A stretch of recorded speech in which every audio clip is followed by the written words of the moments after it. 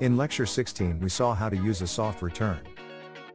If you don't use soft returns and work with hard returns, you can still get the result as we have on the right.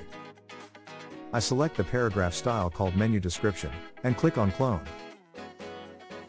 Behind the name, I add plus space below. I give in the 21 point that I want below the paragraph. I click on Apply. Now I can allocate the cloned paragraph style to the descriptions at the bottom.